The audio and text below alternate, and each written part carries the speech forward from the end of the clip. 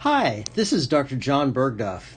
In this video, we're going to look at one of the four main methods for solving quadratic equations. Just as a reminder, a quadratic equation is an equation that has the form ax squared plus bx plus c equals 0. The distinguishing characteristic of a quadratic equation is the existence of this x squared term. So we'll see some of these as we go. This method involves factoring and also uses a property known as the zero product theorem. Now, the zero product theorem is actually a very simple idea that at first glance may not seem to have any connection to quadratic equations. It says simply this, that if a and b are real numbers and a times b equals 0, then either a equals 0 or b equals 0. Saying that in words, in a way that probably will make more sense, I think, we simply say this. If the product of two numbers is 0, at least one of those numbers must equal 0. And I think if you think about that, imagine two numbers and that when you multiply them together you get 0. There's only one way that can happen. Either one or both numbers has to equal 0. Now, how on earth is that relevant to solving quadratic equations? Let's do some examples. In this video, all of our examples are going to have polynomials where the leading coefficient is 1.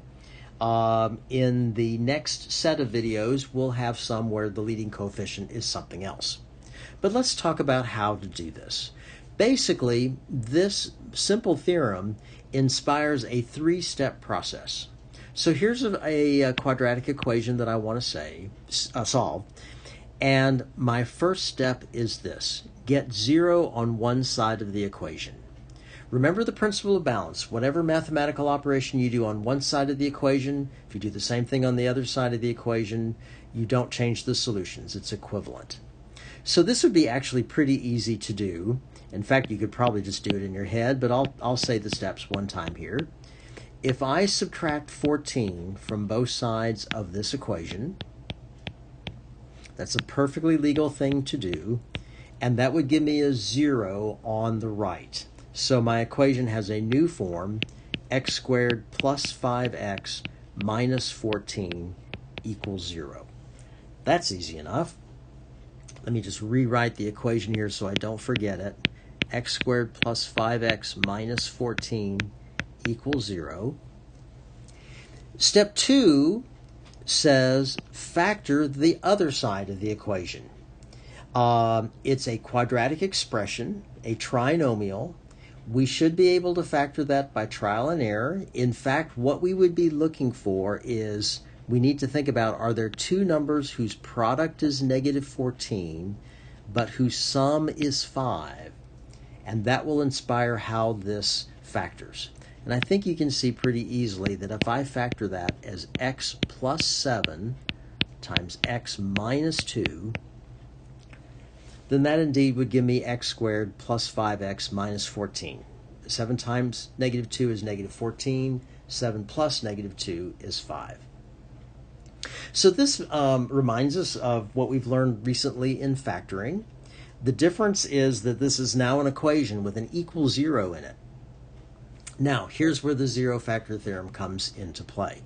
What I essentially have here is a statement that says that the product of two numbers is 0. There's only two ways that can happen. One of those factors has to equal 0. So what you do to find the solutions is you simply take each one of those factors and you set them equal to 0 to see what value of x would make that happen.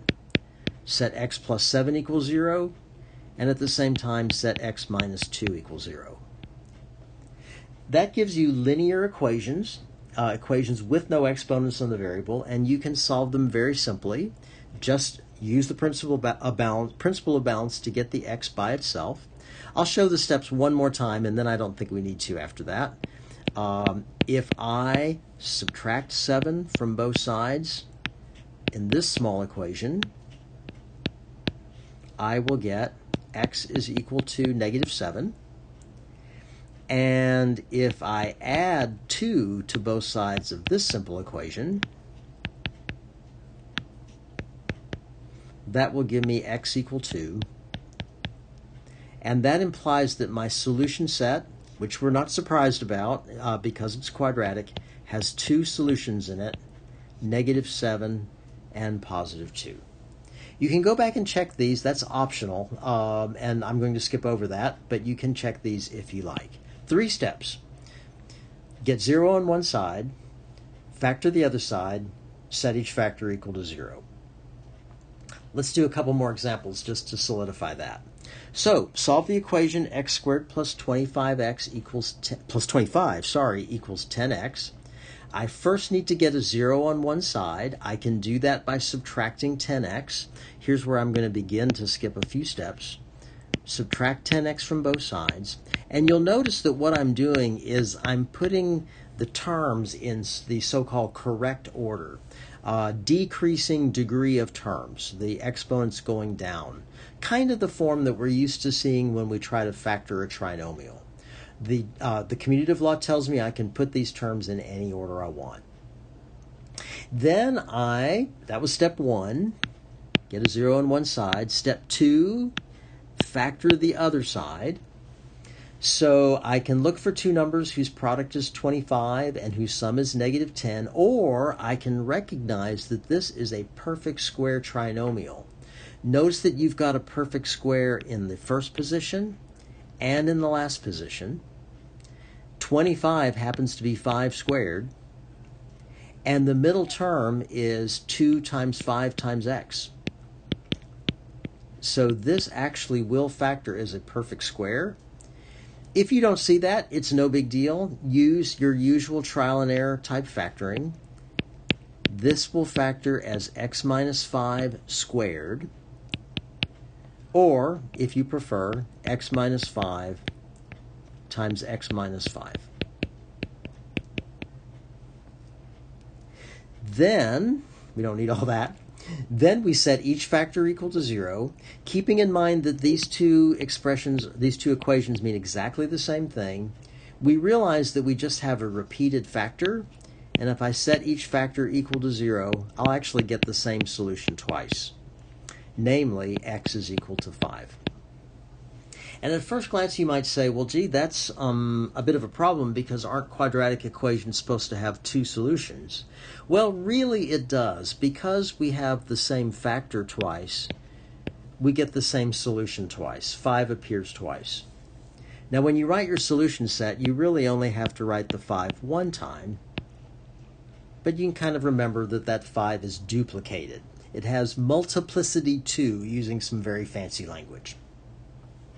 So that's another nice example.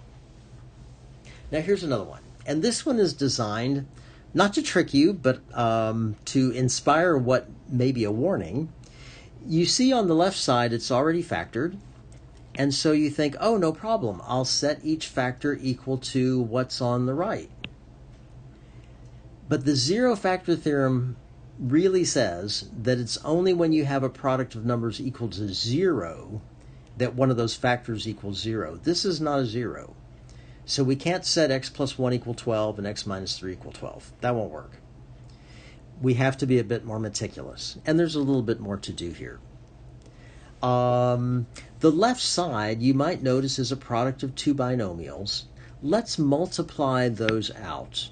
Multiply the left side using, if you will, the FOIL rule. First outside, inside last. The product of the first terms would be x squared. The product of the outside terms would be -3x. The inside terms would be 1x. And the product of the last terms would be -3. Don't forget the 12 over here. Combine like terms. X squared minus 2x minus 3 equals 12. And now we're beginning to look a lot like the other examples. We would want to get a 0 on one side, so let's subtract the 12. Subtract 12 from both sides. I'll show one partway step here. If I subtract 12 from both sides, it would look like this. I can combine the like terms.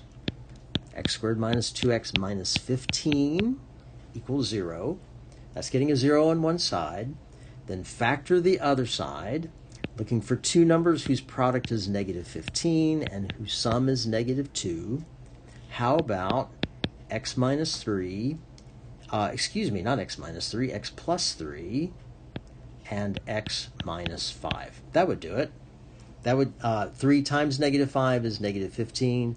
3 plus negative 5 is negative 2. So get a 0 on one side, factor the other side, set each factor equal to 0, and I see that I will get two distinct solutions, negative 3 and positive 5. Put those in a solution set, and you are done. Now, there is one drawback to this method. Let me throw in one more example. Suppose I wanted to solve x squared minus 11x plus 2 equals 0. It's already got the 0 on one side. But I go to factor this, and it tells me I need to look for two numbers whose product is 2 but whose sum is negative 11, and I have no such pair of numbers that will do that. This does not factor, and that leaves me with a quandary. The factoring method is not going to help us here. So we're going to have to discover in another video some alternative method that would allow me to solve an equation, a quadratic equation, when the quadratic expression won't factor.